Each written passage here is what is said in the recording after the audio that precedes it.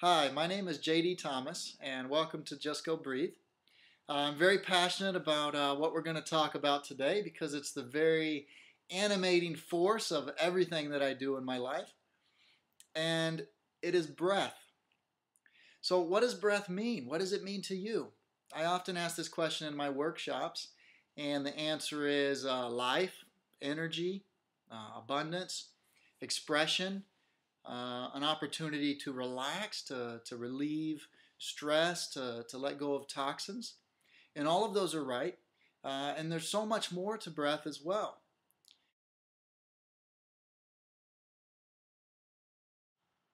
So we're going to look at the history of breath throughout somebody's life. Okay, and you're at a huge advantage if you have any animals in your house, or especially if you have a newborn.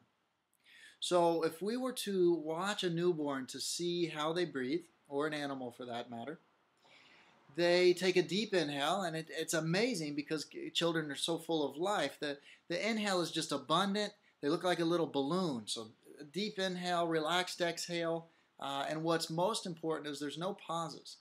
And so they're in the flow of life. They're in the flow. Breath is in the flow of their body.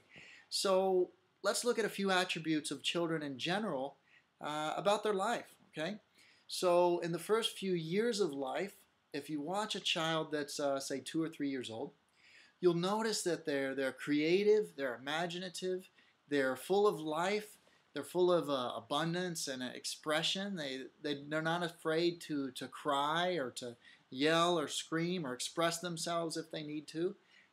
They're open to every aspect of themselves, their thoughts, their emotions. Nothing is suppressed yet. They're completely open. And what we find is if we made a list of what we really want in our life, it's as though we really want to get back to that innocence, that playfulness, and joy that we can observe when we see very, very young children at a few years of age. And that's why we love being around children as adults, because they bring out that life in us. It's as though we're living vicariously through them.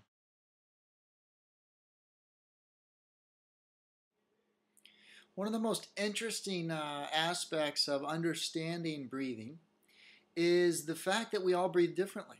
You know, we think that we're all breathing the same air, and so we must be just doing it naturally because the body takes care of it. It's not something we have to really think about.